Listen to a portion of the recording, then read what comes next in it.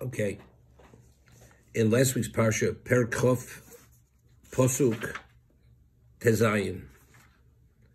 At the time of Kabul Sator, Hashem spoke directly to Klal Yisrael. This is the only time anyone other than Moshe Rabbeinu prophesied in the World Quaked state.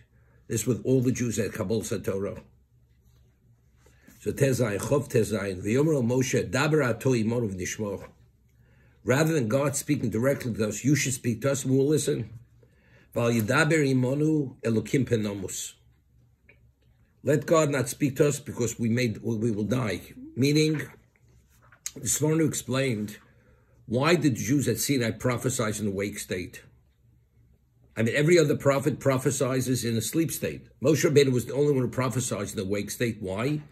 Because Moshe, his body was so pure, there wasn't a trace of self. Therefore, his body wasn't an interference. His physicality wasn't an interference for the Shekhinah, for the divine presence directly to communicate, even through his physicality. Any other Navi, not being at that level, the body was not able to, didn't have the capacity to receive that level of communication. Therefore, prophecy is directly to the soul, not through the body.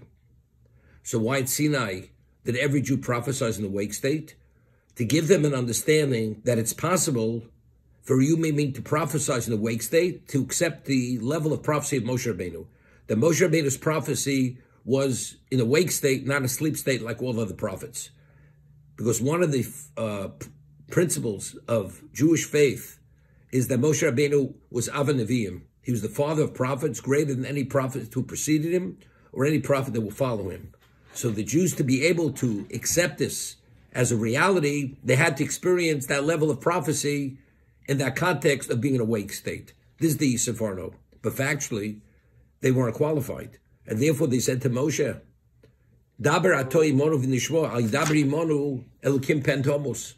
If God speaks to us, we're going to die. We don't have the capacity.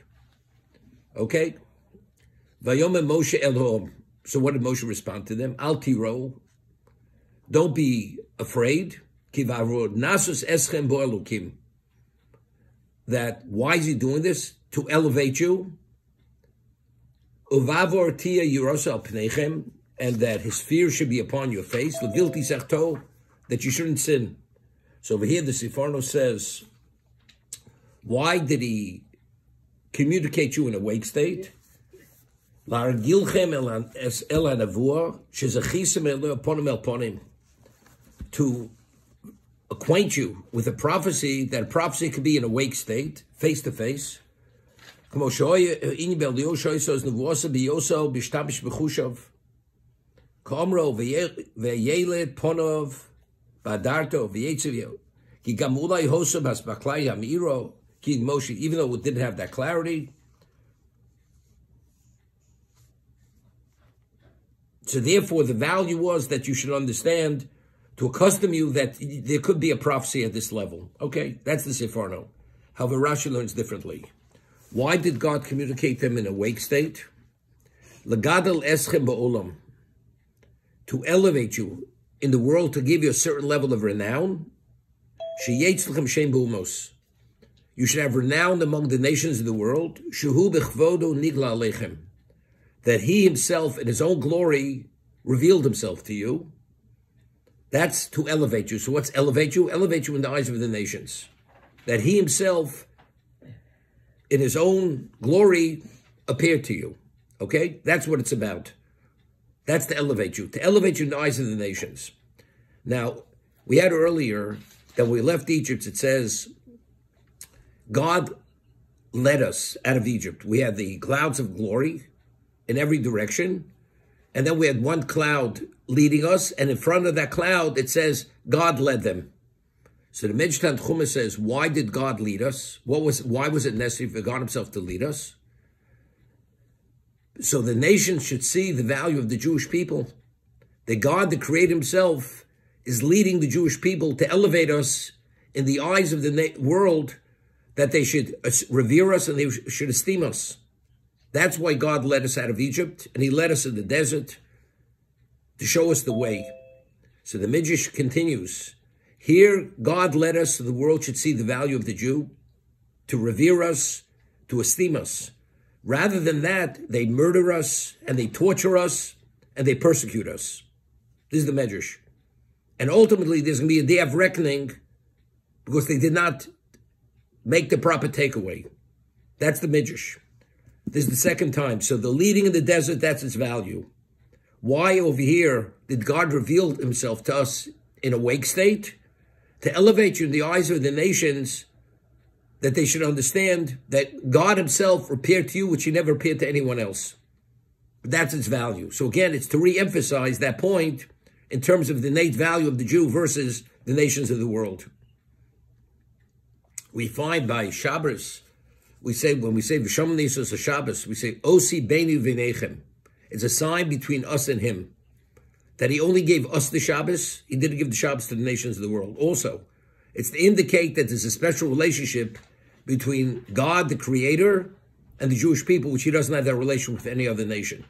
So we find three instances.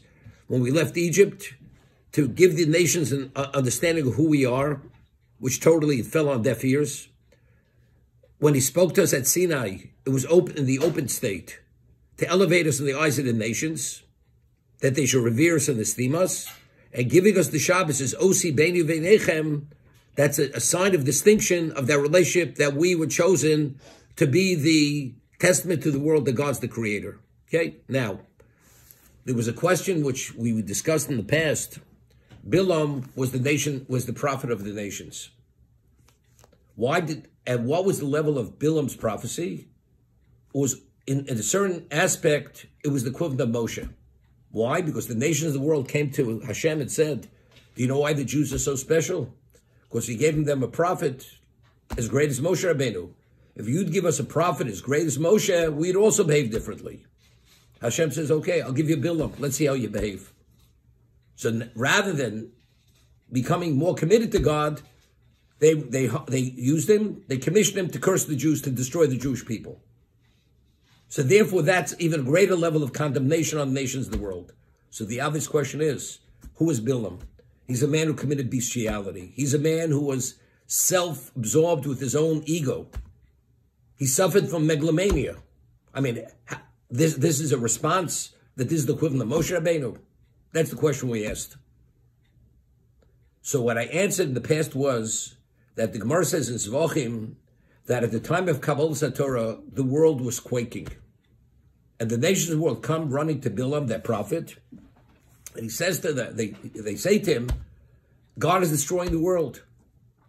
So Bilam says to them, impossible, because God made a covenant with existence. At the time of the great flood, he's not going to destroy the world. So they said to Bilam, that was with water. Maybe he's destroying the world with fire. So he said to them, you're a bunch of fools. Don't you realize, Hashem oz lamo yitain? Don't you realize God is giving his power to the Jewish people? So they answered, Hashem yivorech esam over shalom. God should bless his people with peace. And they all went on their merry ways. I mean, after understanding what was happening at that moment, what should have they done?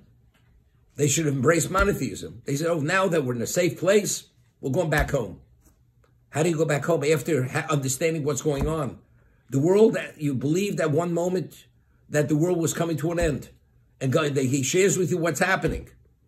Evidently, it's such a monumental event. How do you not embrace this? That was the value of Bilam. The only value of Bilam, because only he could share with them, give an understanding of what was happening at that moment. Okay? That was my answer in the past, if you recall. But with this Rashi, it's even more so. It says, why did God prophesize openly with the Jewish people, speak directly to them? L'gadol eschem ba'olam, to elevate you in the world. Sheyetzi shem lochem shem b'umos, that renown should go out among the nations. Shu b'chvodo nigal aleichem, that he personally revealed himself to you, to give you that special esteem. Now, how did they know that? How did the world was quaking. How did they know that God himself appeared openly to the Jewish people? Who shared that with them?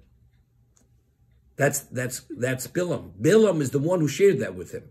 It's even more than just being aware of the event and not becoming part of monotheism, but how after knowing what happened and that God himself appeared to us and openly communicated with us, how do you treat the Jews? How does he treat them? That you want to destroy them? Therefore, that's their value. That's the value of Bilam, because it says, our renown went out among the nations of the world. How did it go out? They had no idea what was going on. The answer is Bilam shared this with them. So I was just thinking as I'm talking now, just very interesting, very interesting, very interesting. The Gemara tells us, it's a Medrash, not a Gemara, that why did the Jews sin with the golden calf? Why? Because the nations of the world gave closer on Ayin Hara. That since Kabbalah Sador was done in a public setting, so therefore they were envious and they gave us an Ayin Hara, and because of that Ayin Hara, that created a prosecution that we should be subject to the Chet Egel. Now, how did they know? And therefore we find by the Mishkan, Vasli Migdosh Mishachanti B'Sochan, that God came to us in a concealed context. Right? The Luchas Rishonos, the first tablets were given public. The second were given in concealment. Moshe came down in Yom Kippur, we were reinstated, it was hush. The first time, the whole world knew about it. How did they know about it? And how they knew about it? It was Bilam. Bilam revealed it to them. What is Bilam's essence? Bilam's essence was Ayin Hara. Bilam's essence was Ayin Hara. And therefore, the evil eye, through him, the nations of the world gave the evil eye to us, and that caused the Chet Egel, which did not allow the world to come to a level of perfection, and therefore, all the Chil Hashem that went from that point forward, and the whole issue of Mocho Timche Zechar Amalek, that Amalek, why did they attack us? Why did they attack us? Because again, we were minimized. Through Bilam, we were minimized. Which means Amalek attacked us. Remember we discussed the Ibn Ezra. I mentioned Ibn Ezra. The Ibn Ezra says, in terms of Lo Tachmod, one of the 10 commandments is you should not have designs on your fellow's house, his wife, his possessions. So the Ibn Ezra asks, how's it possible to control that? You have envy. Person's envious. I feel his wife should be my wife. I want a wife as special as his wife, possessions-wise, everything-wise. So the Ibn Ezra explains it with an allegory. If you have a prince and a princess, and the princess is one of a kind in her qualities, in her beauty, she's poised, the commoner is not envious of the prince, because he understands the princess is only for the prince. So if a person understands what's for each person is not for the other person, there's no envy. It's only because you believe what the other person has is rightfully yours. Okay? As a result of that, if a person understands that, there's no lo tachmod. A person will not envy anybody else. Each person's life is tailor-made for himself. What you receive is to address your mission, and what someone else receives is to address his mission. If you put that in that perspective, there's no envy. You don't have designs on anything. That's the Ibn Ezra. So what I said was that when the Torah was given after Kriyas Yamsuf, what does the Torah tell us? The world was terrified and trembled in the presence of the Jew, because God never did for any other nations what he did for the Jewish people. He destroyed the Egyptian armies, destroyed the Egyptian civilization. They deserved to be destroyed, but he only destroyed them because of us. So we were held on a pedestal, which nobody was held on that pedestal. We are the princes. There wouldn't have been envy. What happened when Amalek attacked us? When they attacked us, the analogy is a person jumping into a scalding bath. Everybody was afraid to approach the bath. Amalek attacks us. He says they're no different than the rest of us. He cooled the bath down for the world. God says, I will never, ever forgive them. They should be obliterated from under the heavens. Why? Because the only reason why did we do the Chet Egel? Because Ayin Hara. Why was the Ayin Hara? What did Amalek do? By attacking us, he minimized that perception, and now we're seen as peers. We're equals with every other nation. So now they have a question. Why did you give the Torah to the Jewish people? Why not to us? Until then, there was no question. They are on the pedestal. They are the prince. But when Amalek attacked us and said there's nothing to be fearful of, they're no different than anyone else. So once we were brought to that level, to a peer level, so now why was Torah given to us? the Zayin Hora, that's Lo Sachmod. Once you have that, now you have a Chet Egel. You have a Chet Egel, the world never reached its level of perfection because we sinned with Chet Egel, we reverted to post-sin of Adam.